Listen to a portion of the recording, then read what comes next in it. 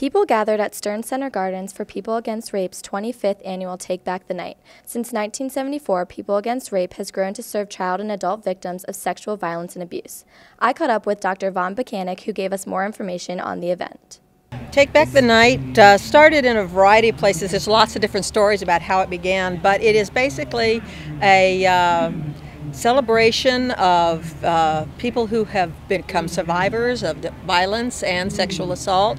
We want to take back the night to make it a safe place for people to be after dark and during the day, but particularly we're worried about people who go out on the streets at night and are subject to mugging and assault and sexual assault. Other local nonprofit organizations came out to support the event as well.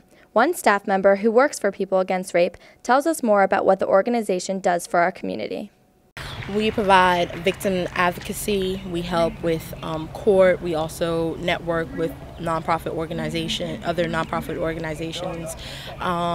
If they want someone to go to court with them, explain the court proceedings, if they need counseling, if they just want to talk because they're having a bad day, anything. We provide therapy, we provide just a host of different things.